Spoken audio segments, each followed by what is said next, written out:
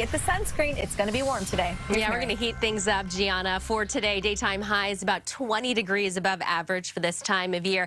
Here is a gorgeous live look with our Salesforce Tower camera as we look east across the bay to the East Bay with our lovely Mount Diablo this morning. It's a clear start to our day. Temperatures running in the 40s and in the 50s. Concord, right now you're at 54. Oakland, good morning to you at 58. Livermore, 47. 54 in San Francisco. San Jose at 50 and down to 44 in Santa Rosa. So likely as we head through the afternoon, tying and possibly breaking record highs for today. In fact, the possibility of breaking records in San Francisco, Oakland, San Jose, Livermore, and for Concord, and coming close to the record high for the day in Santa Rosa this afternoon. So it's all because of the strong ridge of high pressure building in for us, and that's why we're going to see that sunshine and very warm temperatures. So taking you hour by hour on Futurecast just to show you all of that sunshine for today, and that continues with those warm temperatures and that sun as you look to tomorrow.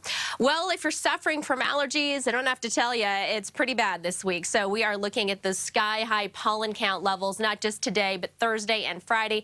Slightly better on Saturday into the medium-high category for that pollen count. Our sunrise at 6:55 and our sunset at 7:32. So let's check those daytime highs. Boy, really soaring this afternoon. We're talking 88 degrees in Santa Clara, San Jose, as well as for Cupertino this afternoon. Campbell at 87, Sunnyvale as well.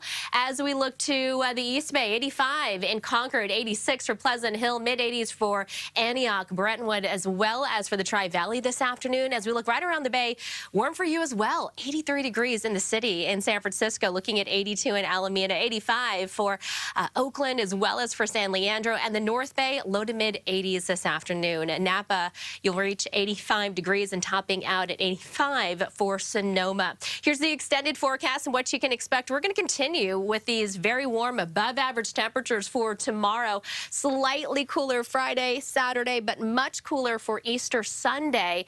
And we're going to continue with that cool down as we look to early next week. At this point, there is a slight chance to see a shower by next Monday.